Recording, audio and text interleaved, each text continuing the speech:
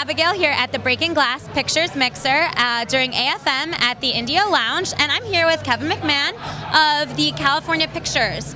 He is the Vice President of Sales, and he's here to talk with us about Danny Trejo's new film, Strike One. Tell us a little bit, I guess, about the background of the story, and then you can get into it as much as you would feel comfortable. Well, sure. You know, this is Danny Trejo in a non-action tear-em-up role. You know, he's a real actor in this movie. You know, this is where, and that's so different for him. Right, and that's why we picked this movie up. That's what's really special about this is his role where people are gonna watch this film and say, I didn't know that he could do that.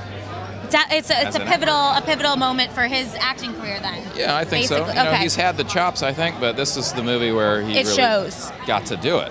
That's amazing. Yeah. And what is it about exactly? You know, it's an urban drama set in you know, the barrios of LA. It's, you know, Danny is coming out of jail, and he's had a rough past. He's been in that gangbanger world, you know, and he has a nephew that's growing up in that same turf. Okay. And he comes back trying to mentor his nephew out of that. But the nephew, it's just so hard for a kid like that, you know, being surrounded by that, to be able to leave. So it's really about the struggle of, even if he is an innocent kid, just being surrounded by that, getting caught up in all of that, you know, what could happen, because he's an innocent kid.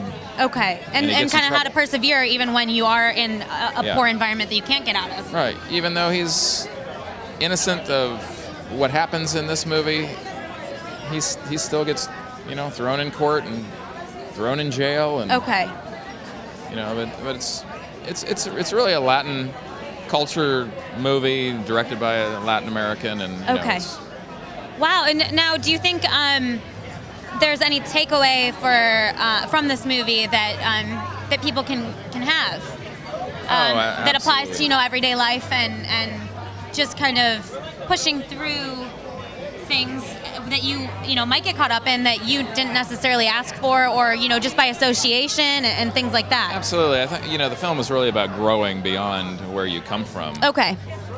You know, and it's about, even though this is the hand you're dealt when you're born, it doesn't mean you have to keep that hand. You can exchange it, and, you know, and it's about how difficult it is to grow out of that. But, you know, the movie shows you that you can grow out of, you know, kind of a bad place that you come from. Okay, so it's an inspiring film also. That's amazing. Film. And now this has won a few awards. I see a lot of awards. Yeah. And it's in a film festival this weekend as well.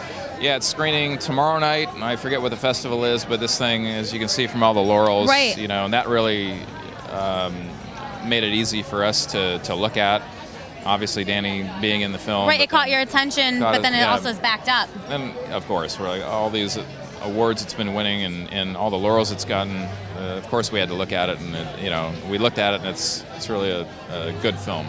Well, this is amazing. It looks great. I'll be seeing it, that's for sure. So, good, I hope so. Yeah, hope you buy some tickets to it. Support it, of course. Yes. Tell your friends to buy tickets. I will. Friends, get some tickets, because Danny Trejo. Yeah, well, he's a great actor too. So I mean, if you're speaking this highly of his acting skills in this, it's something that needs to be seen for sure. Well, thank you for taking some time to stop and chat with us. My pleasure. Thank you. Thank you. Have a good evening.